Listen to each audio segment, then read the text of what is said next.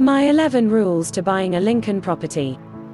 Finding your next Lincoln property, be that for yourself to live in, or as a Lincoln buy-to-let landlord, can sometimes be a scary task. You are possibly making one of the biggest purchases of your life, and you want to ensure you make the right choice. Buying your next property is all about finding a Lincoln property with the features that match your requirements. However, what might be important to you as a homebuyer might not be as important to other Lincoln homebuyers. Some features will be redline must-haves, whilst other features might be more negotiable. Yet understanding what your requirements need to be will make it easier to find the Lincoln home of your dreams. Let's look at my top 11 rules you need to consider when buying a property in Lincoln. Rule 1. Location, location, location in Lincoln. You can change many things within a property, but location isn't one. They say you should buy a property for the things you can change. Go and visit the different neighborhoods of Lincoln. Don't just drive through them, walk through them at different times of the day. Look at weekdays as well as weekends. Think about transport links with access to bus routes and arterial roads. If you have children or your tenants may have, think about school catchment areas for primary or secondary schools. Rule 2. Lincoln bedrooms. Did you know there are 110,662 bedrooms in Lincoln? Well, you do now. Anyway, the number of bedrooms is a very significant consideration when buying your new Lincoln home. If you need bedrooms for your children, the location of the bedrooms could be an issue.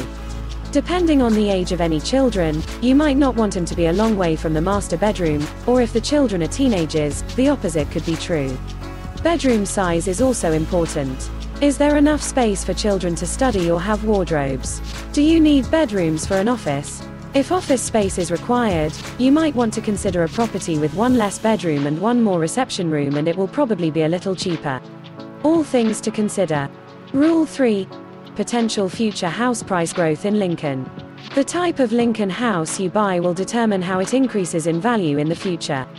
Now, this shouldn't be the main consideration, yet it's important to consider.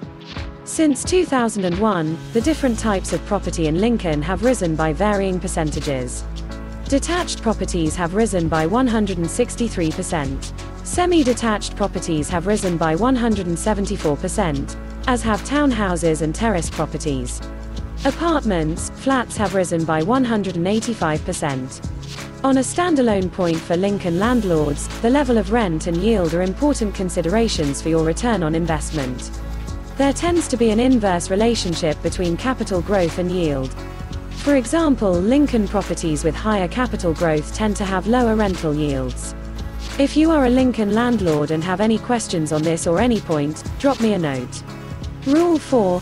The overall interior size of your future Lincoln property. On average, a person only views 5 houses before they buy a house and only spends around 20 minutes in each on a viewing. Therefore, I would advise that you have a good idea about the size of Lincoln home you require before you start your search. If you have a big family, you are going to need a bigger house obviously, yet you still need the budget to afford to buy the bigger Lincoln home. A top tip for you, the general rule of thumb is the older the house, the more you get for your money. One great idea to calculate the square metrage of your potential Lincoln home. Ask to view the full copy of the Energy Performance Certificate, as it has the size of the property in square meters. Bigger Lincoln houses tend to cost more money to run with utility bills and council tax. A final thought on size is the question of whether your family is likely to grow in the next decade. Will you have more children, or is a parent coming to live with you? Rule 5. The price you will have to pay for your next Lincoln home. In the last 12 months, the Lincoln property market has remained buoyant as Lincoln people were forced to spend more time at home. Therefore, they looked for more space, but what did they have to pay for that privilege? 1,022 detached properties have sold for an average £304,200. 588 semi-detached properties have sold for an average £184,000. 407 townhouse, terrace properties have sold for an average £169,300. 70 apartment, flats have sold for an average £131,200. Look at the property portals.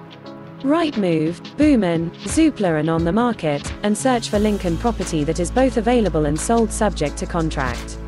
Get a feel for asking prices of the Lincoln properties that are sold subject to contract, as these will give you a good idea what they roughly sold for. Again, if you are not sure, pick up the phone or drop me a line. Rule 6. Bathrooms. Check the bathroom for water leaks. Do the toilets flush okay? Do the taps drip? Is there any mold? And do you need more than one? Rule 7. The lounge, living room.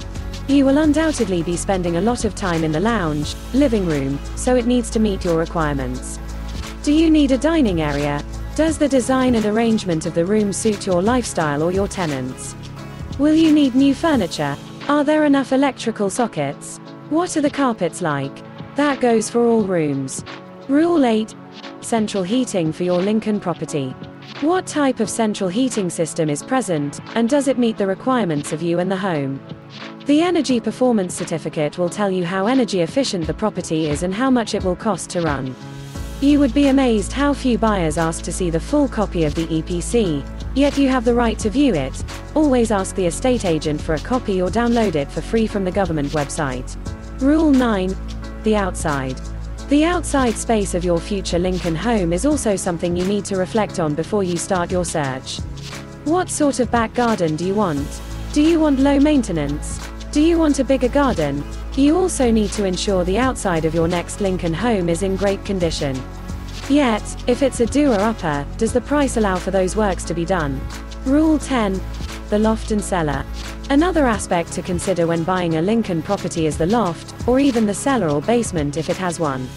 In both, look for water damage that could mean problems in the future, whilst in cellars or basements, a musty smell could be poor ventilation, meaning dry damp could be an issue.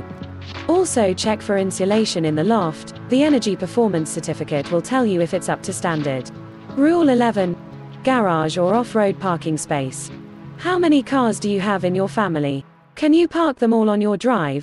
Visit the property during the day, the evening, and weekends to see how the parking provision changes. If the property has a garage, can it be used for something else? These are my top 11 rules, yet do you have others I haven't considered? Let me know in the comments.